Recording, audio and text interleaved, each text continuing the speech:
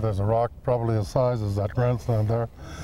It was an obstacle to build a racetrack around. So obviously it's been quite a drastic change, obviously from when it first started. And if you say the last 5 years have been very drastic in the changing of the racing, obviously since the 60s it's changed even more dramatically. How do you see it changing in the future?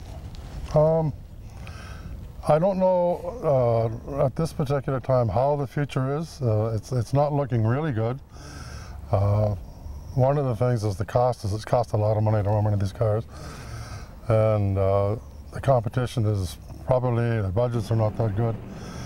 So I'm not sure. Right now it's kind of a gray area for me. I'm hoping we can keep it going.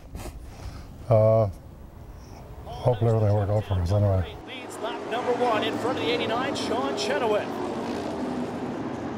Chenoweth giving chase to the defending late model and Crysdale Triple Crown champion down the back straightaway. Gary Elliott up to 3rd, Jason Shaw in 4th, Kenny 4th, rounding out the top 5.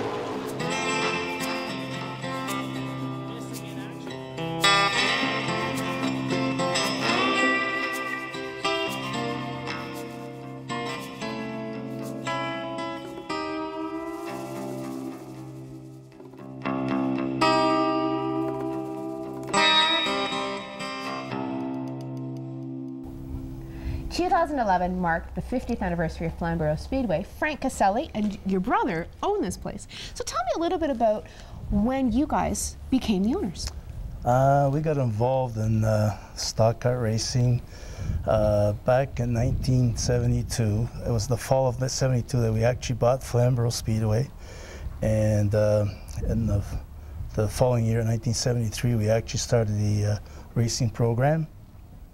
My brother and I both being mechanics, we were always involved or were interested in auto racing, so this came as a first-class thing to do, and we've been doing it since 1973 till today. So how has things changed since you and your brother took over the ownership of Flamboro Speedway? Things have just got more expensive. The drivers themselves, they spent a lot more money on the cars, and of course they're sort of dwindling down the numbers because of the expense. Other than that, the racing is still good. It's getting faster and faster every year, it seems like, and they're building rockets instead of race cars. Do you see things? Do racers, like, are they always trying to push the envelope and be that much better? Yeah. Are there regulations or anything like that that you have to put in place to say, you know, you can only race this way or with this kind of?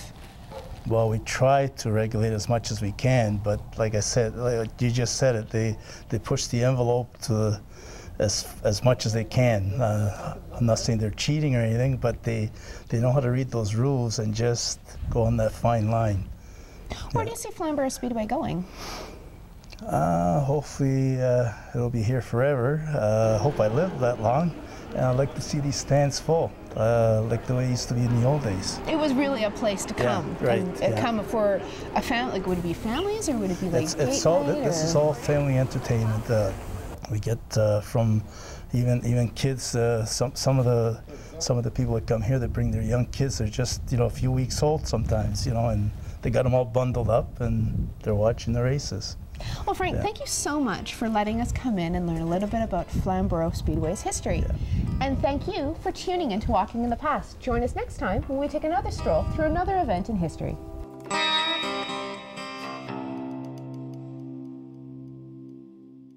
Thanks for taking a walk through history with us on Walking in the Past. Join us next time when we stroll through another piece of Halton's history.